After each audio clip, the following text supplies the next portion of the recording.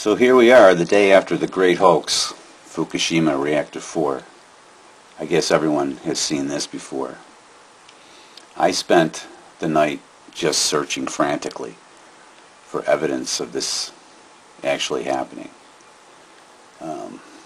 Couldn't find anything. Eventually went to the webcams. I didn't see anything unusual going on there. And then I saw some other web pages talking about this. The Deccan Herald. And I'm like, what is this? And it's dated, the 23rd.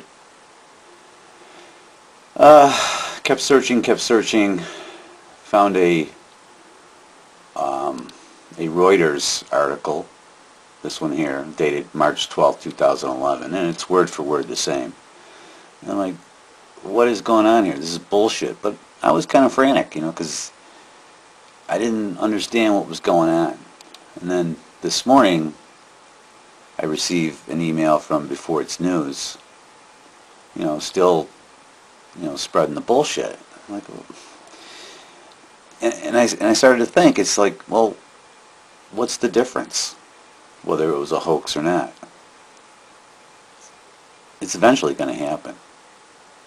And think about, even if it doesn't happen, I mean, what are the efforts to contain Fukushima today? The answer is none. I mean, how can we contain it? A human being will die in about 7 minutes, regardless of what protection he's wearing inside those buildings. Robots made of metal and steel fail to function after about 2 hours. There's no time. There's no way of stopping this. And it's going to go on like this for at least 10 years. 10 years if they were actively trying to do something. These radioactive particles, I'm not sure if everyone understands this, but they get more lethal during the first 30 years as one radioactive metal changes to plutonium-239, which is the more lethal bomb-making isotope grown in reactors. And TEPCO basically will run out of workers and robots long before then. So, are the Japanese or anyone else really doing anything? No. It's all a fake fire drill, and it's all a dog and pony show. And that's what it is. They're just drifting around like zombies. There's nothing to do. There's nothing they can do.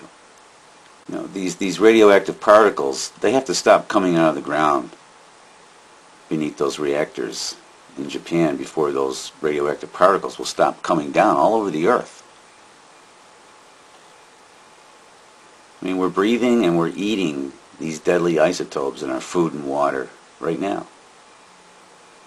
And these lethal isotope particles are so small that they go right through our clothes and skin, right out of the air. Just 1 milligram of uranium, that's pretty damn small. I don't even know if you can see that, but think about it. It punches out about 850 particles a minute. That's going to kill you. I mean, so they're like radioactive bullets, and they're being shot out really, really quick. And if you want an idea of what 850 times a minute is, check this out.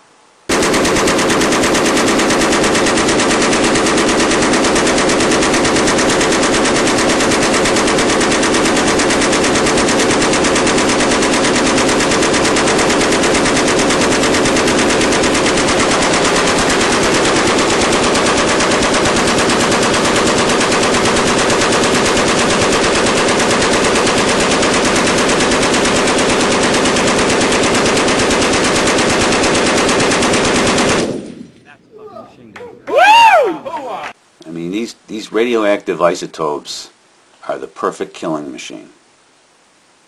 We're being struck with 850 rounds of these a minute per milligram throughout our lives.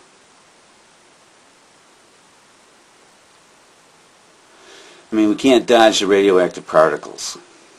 You know, we're pretty much left in the dark here. So whether last night's thing was a hoax or not, it's going to happen. It's going to be real someday. But think about what's really happening today. Think about how they covered this up. They did nothing because they can't do anything. We are truly screwed.